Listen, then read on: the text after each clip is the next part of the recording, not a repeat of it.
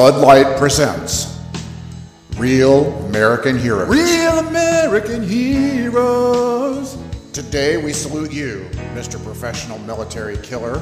Mr. Professional Military Killer. You've trained for a decade and a half to be able to take people out with a toothpick and a soda straw. Quick, Robin, to the Batmobile. But with the world the way it is, you mostly just stay in barracks, waiting for that save the world call. At least that's the official story. There can be only one. And sure enough, you're in the bar one night on base, and here comes a guy who thinks that your SEAL pin is a submariner pin, and he starts giving you crap. You could kill him and have the body hidden before it hit the floor, but you're a professional by God, and it's just not worth the trouble. Let him run his mouth.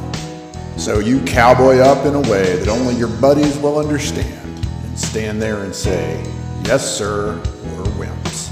Dead by morning, did I sing that out loud? But sometimes, somewhere in a perfect world, without you even lifting a finger, probably from the insignia on your collar, they figure out they're wrong.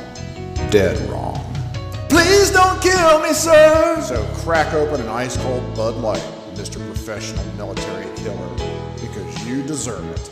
Please, sir, will you have another round? And the mouth in the corner is paying for all. Mr. Professional Military Killer, sir. Anheuser-Busch, St. Louis, Missouri.